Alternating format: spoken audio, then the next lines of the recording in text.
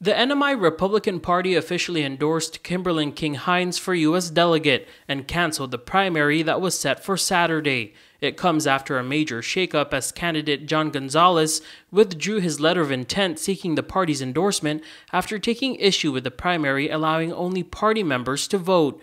NMI Republican Party President Diego Benavente said their leadership met Thursday morning. Although it's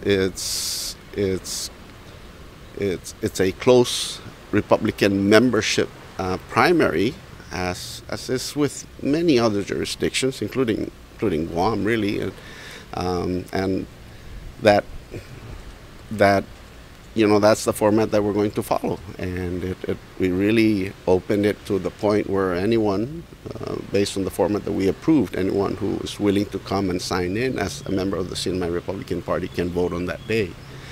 But I understand they're still not satisfied with that, and so, it's time to move on.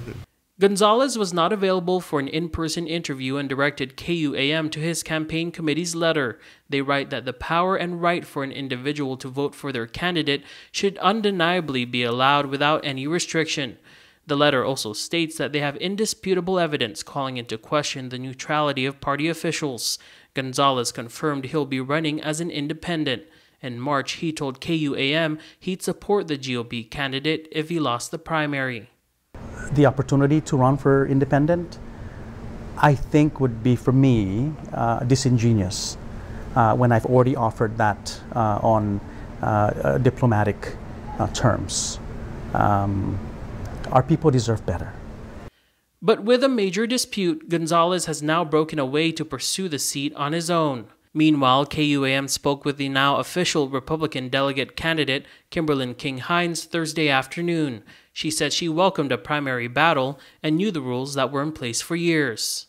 It's an honor to run, to be able to be in a situation to present my ideas to the community, to ask for their support, and to share, just my vision of moving the Commonwealth forward, and that vision basically is just focused on the economy.